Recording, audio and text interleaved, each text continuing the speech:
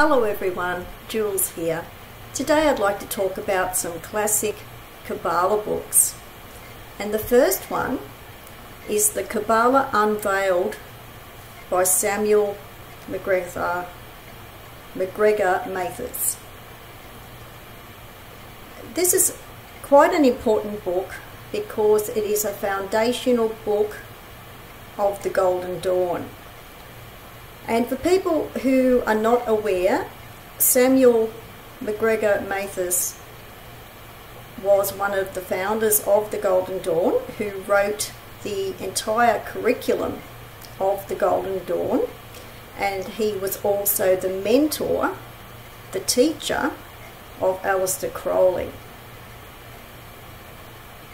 This book was translated from Latin by Samuel Mathers in 1887, which was also the founding year of the Golden Dawn as an order.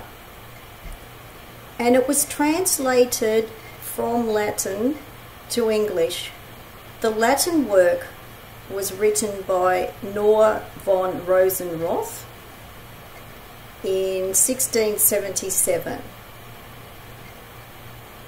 So the book, which was written originally in Latin in 1677, this was the Latin version of the books of the Zohar, which is also known as the Book of Splendor.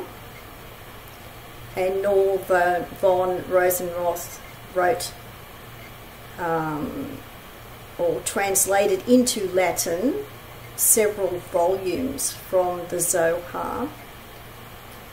This translation into English by Samuel Mathers in 1887, this includes the first 3 volumes of the Zohar, which is a very important book of Kabbalah writings.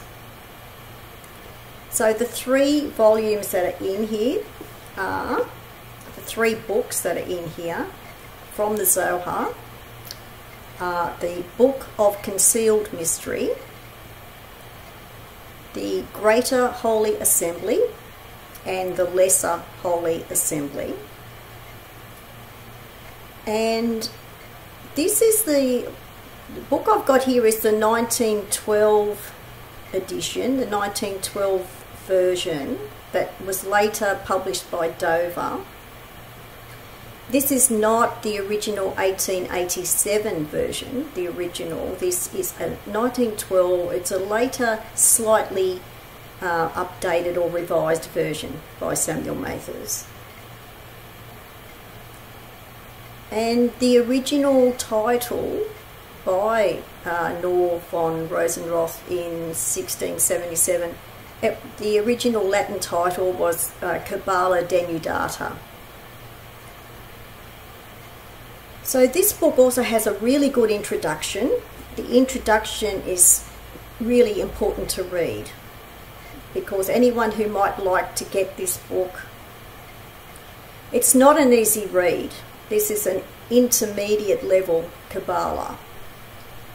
So if you have a very good solid foundational knowledge of Kabbalah, you may want to read parts of this book. It makes a very good reference book. There is an index at the back of the book as well. There are some diagrams in the introduction and in the first book of Concealed Mystery. So for example, there's diagrams like this about the 4 worlds, which is a concept of Kabbalah. So that is the illustrations showing the analogy between the letters of the Tetragrammaton and the 4 worlds. So it's a really important book, but as I was saying, it's more of a reference book because it's not a really easy thing to read, but It's a very important book. It was very important to Aleister Crowley, for example, because he knew that the whole curriculum of the Golden Dawn was based on this translation by Samuel Mathers. So it's a very important book, all about the foundational concepts, but these are written, as I said, at an intermediate level. So these are it starts off with basic concepts, the very basic foundational concepts, but it goes beyond that. So this is the Dover publication of the 1912 version of the Kabbalah Unveiled by Samuel MacGregor Mathers. So for people who are interested, it is about 360 pages. About 360 pages. So it's a really important book. So that's why I wanted to include that first of all in my Kabbalah Classics books for today. Now, the next book is related to the first book, to Kabbalah Unveiled, 777 and Other Kabbalistic Writings of Aleister Crowley. And of course, Aleister Crowley refers to the Kabbalah Unveiled in this book. So he makes a point of saying that the ultimate reference is the Kabbalah Unveiled by Samuel Mathers. This is a book of Kabbalistic writings. It is also a book of Kabbalah correspondences. So there are different sections of this book as well. Again, not an easy read. It's a bit like the Book of Thoth, Crowley's Book of Thoth. It's like that. It's the same kind of standard.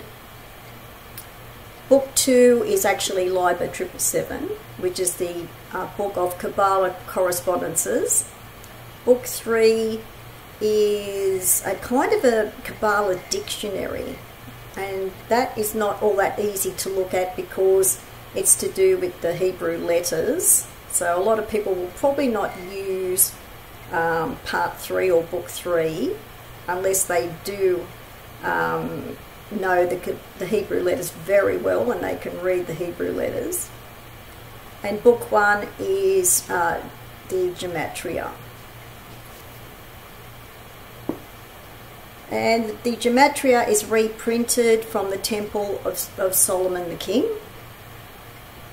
And a lot of these writings were included in Crowley's magazine, The Equinox.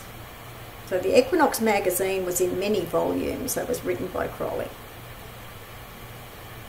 So Gematria is the Kabbalistic number analysis.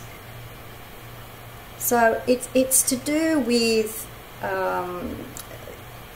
the way that oh, by the way, there's a really good introduction in this book too that you need to read. You really need to read the introduction, like the Kabbalah Unveiled. There's lots of tables in this book. That's what 777 mainly is, tables of Kabbalah correspondences. There are lots of articles from the Equinox in here, and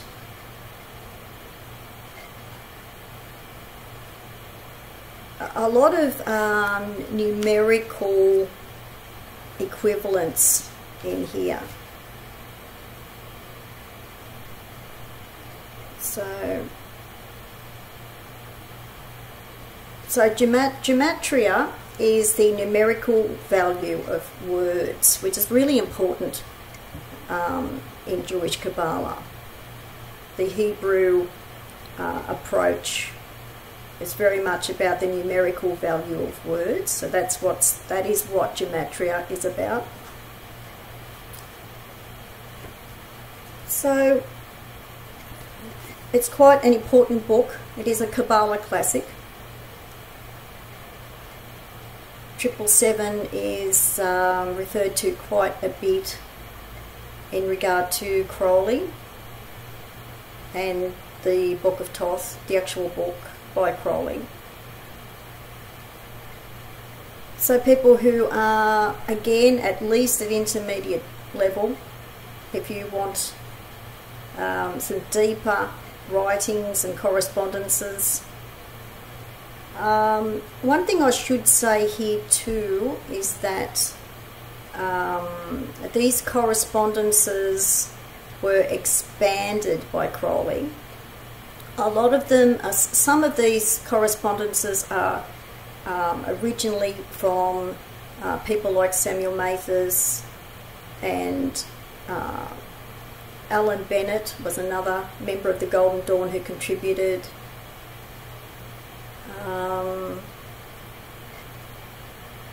And also some of these are even taken from the references, the correspondences of Cornelius Agrippa. So these are not all originally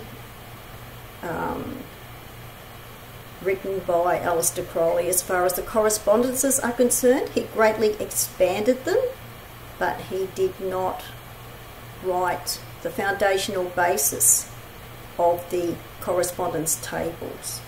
So I wanted to make that point. This is published by Weiser, and of course it's definitely in print, quite an important book of Crowley's. And that book, it's in three sections or 3 books. So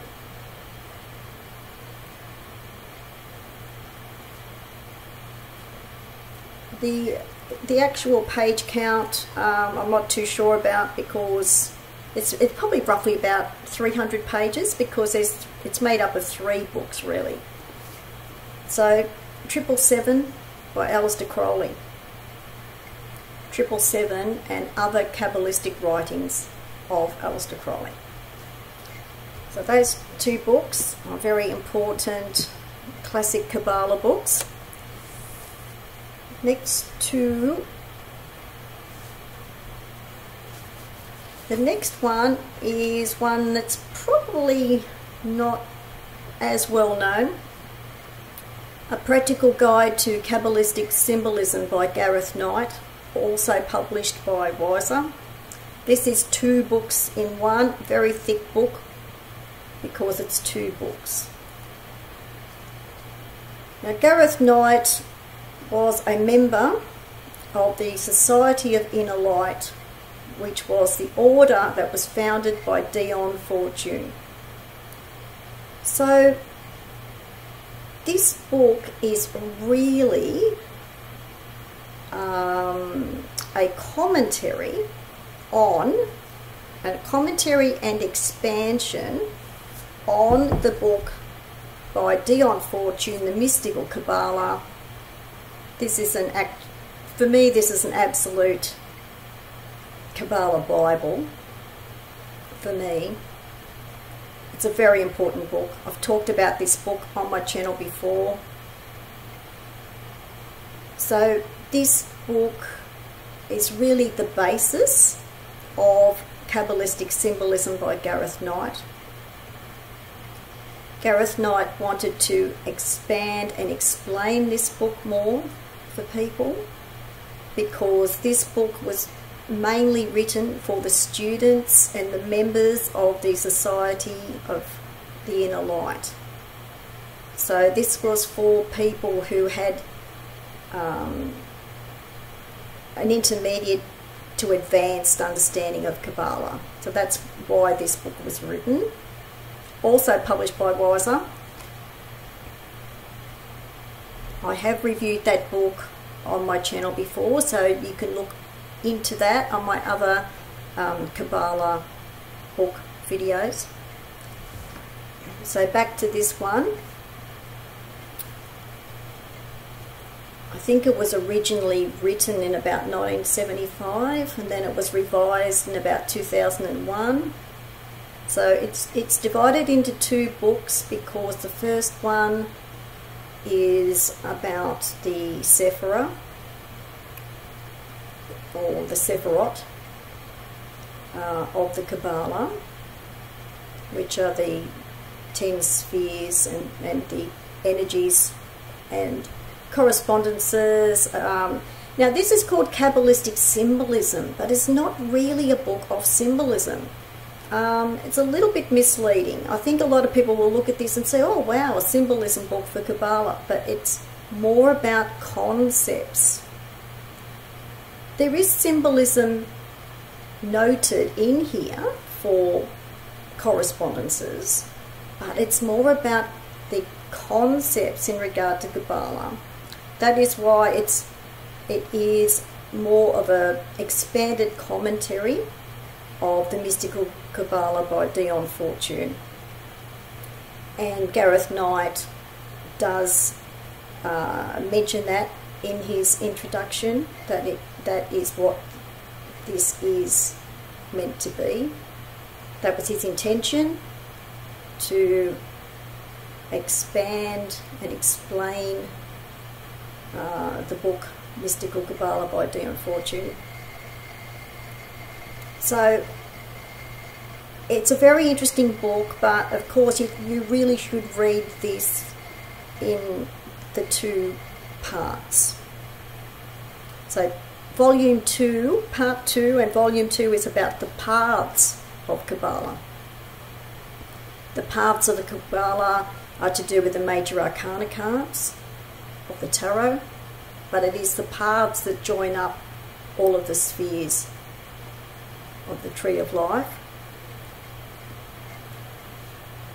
But Volume 1 is very much to do with the Mystical Kabbalah book, because the Mystical Kabbalah book was mainly about the spheres of Kabbalah, the Sephirot. So he's calling the first book Part 1 rather than Volume 1, but the second part is called Volume 2 on the parts and tarot. There's diagrams in here and tables. There's an index as well. So this is in 2 parts. I think each part is about 300 pages. I think there is, just checking that there is an index. There is one index for both books, for both parts. Yeah, both books are each about, book 1 is about 250 pages and book 2 is about 300. So that's about 550 pages in here.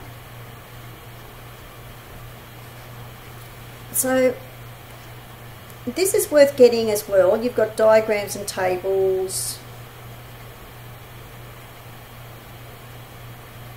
and it's just an explanation, as I was saying, about a really good explanation of all the different aspects that are in the Mystical Kabbalah book.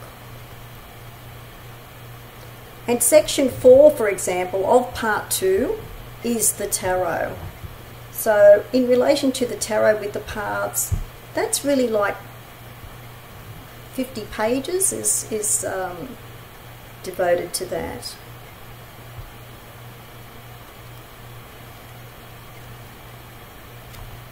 But it is a great book. It's a more accessible book, I think, for people who find the Mystical Kabbalah book by Dion Fortune, who find that too advanced. And as I was saying, a lot of people would find the Mystical Kabbalah book a bit too advanced or too esoteric. So, Kabbalistic Symbolism by Gareth Knight is a way to access that information, which of course is also Golden Dawn based as well, because Dion Fortune was a member of the later temples and branches of the Golden Dawn, the later branches and temples that were set up after the original Golden Dawn. And then she went on to found her own Society of Inner Light. So Kabbalistic Symbolism, a practical guide by Gareth Knight, still available for people who are interested. And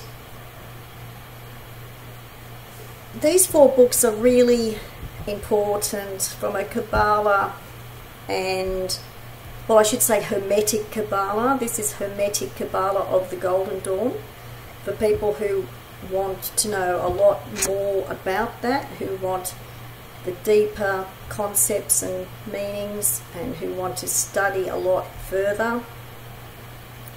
These books are really important for that. So that's why I wanted to talk about those today and show those books today. And I will put the videos, I will put the details below the video about these books. Thanks for watching, and bye for now.